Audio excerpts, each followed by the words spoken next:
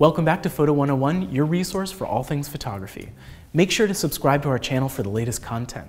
And if you enjoyed this video, hit that like button. Today, let's head up and above it all for a look at the art of aerial photography. In a time of Google Earth and off-the-shelf drones, aerial photography feels more within reach than ever before. Yet it wasn't too long ago that the idea of capturing a bird's eye view was quite a feat.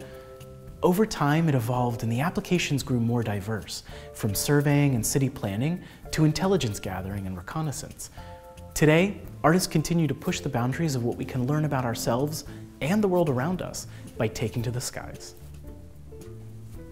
On a clear morning in 1858, just a few short decades after the advent of photography, a strange sight greeted the residents of Paris, France.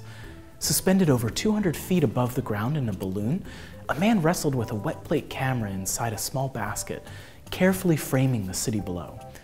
The occasional wind gust made the work harder, and the gas providing the balloon its lift kept reacting with the photochemistry.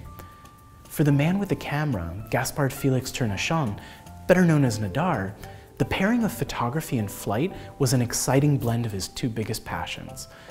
Once safely back on the ground, the images he produced during this short flight marked the world's first aerial photographs.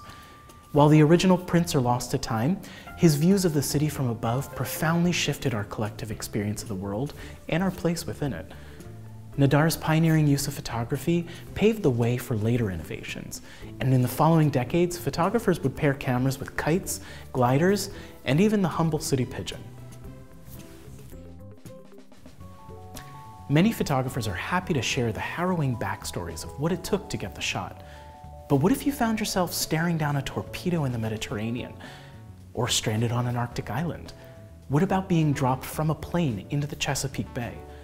All in a day's work for Maggie the Indestructible, otherwise known as Margaret Bourke-White. Born in New York City in 1904, Bourke-White was interested in photography from an early age and made it a career by the 1930s. In 1936, she was named the first female photojournalist for Life magazine, playing a key role documenting large-scale public works and the social impacts of the Dust Bowl throughout the United States. At the onset of World War II, she became the first woman to serve in combat by accompanying the US Air Force in Europe. From over 20,000 feet up, Bourke-White commanded a large format film camera fixed with a special lens for aerial photography in order to gather intelligence and assess the progress of the war.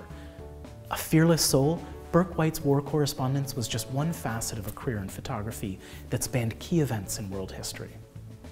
There are countless expressions in English for the clarity that comes with seeing the world from above, whether it's our planet's unique geology or the infrastructure we impose on the landscape. A bird's eye view always offers a fresh perspective. This was the aim of photographer Pablo Lopez-Luz in his series Fronteras. In the work, we're confronted by a unique juxtaposition. A landscape appears divided. In one image, urban sprawl abruptly stops at an unseen line. In another, rolling hillsides and canyons are bisected, creating a division where one hadn't existed before. With the project, Lopez-Luz investigates what he calls the open wound of the US-Mexico border and sought to frame its social, political, and environmental impacts in a new way. Logging over 1,200 miles of flight time along the expansive border, Lopez-Luz invites us to consider how our collective actions play out along a once unbroken landscape. If you enjoy this video, make sure to hit the thumbs up and don't forget to subscribe to our channel. You can check out all our resources on photography and more at MOPA.org.